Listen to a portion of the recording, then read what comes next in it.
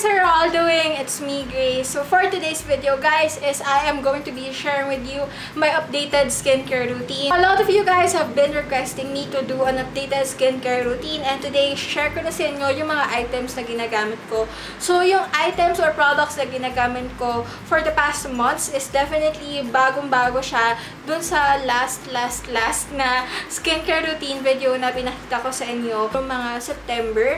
I started to develop cystic acne again, and for some unknown reason, sobrang dami kong pimple dito sa jaw area and then sa ibang parts din. So, papakitaan ko kayo ng pictures, guys.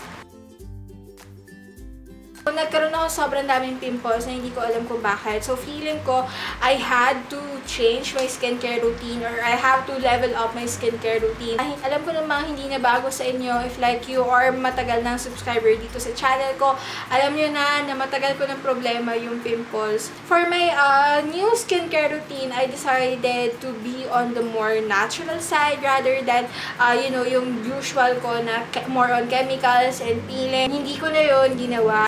Mix siya ng Korean and non-Korean items, and mostly sa kanila are anti-acne. So, syempre, papakitaan ko muna pala kayo ng video, guys, na kung ano na yung itsura ng aking skin ngayon.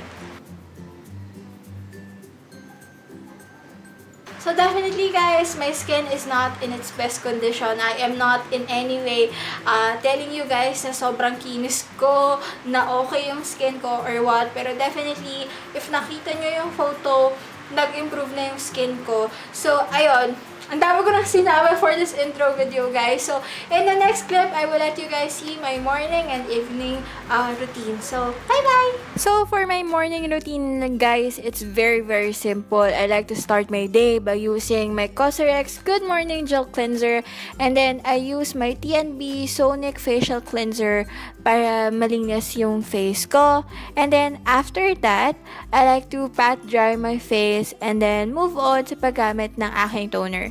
My toner is the Rire Pore Tightening Fresh Toner. I like using this in the morning just because it has this cooling sensation, plus it removes excess sebum.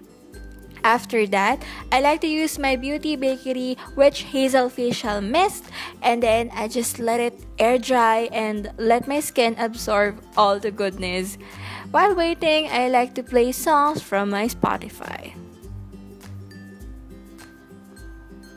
So, tuyo na yung face ko, guys. I'm going to move on with my serum. I use my AHA Brightening Serum from Neulli, and then I also like to press it on my face just to make sure na na-absorb talaga ng skin ko. And then, if I have active pimples, I use my Pond's Acne Clear Gel to spot treat my pimples. And then for my moisturizer, I use my Nature Republic Aloe Vera Gel. I like using this in the morning kasi nga, guys, it's very light on the skin.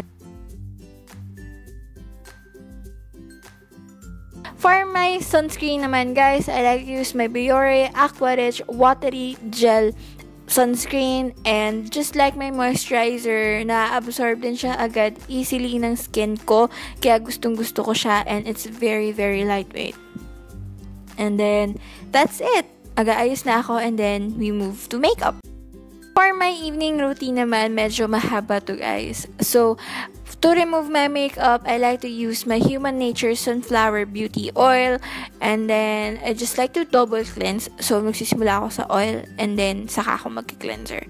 So, gagamitin ko yan to break down yung makeup na ginamit ko during the day.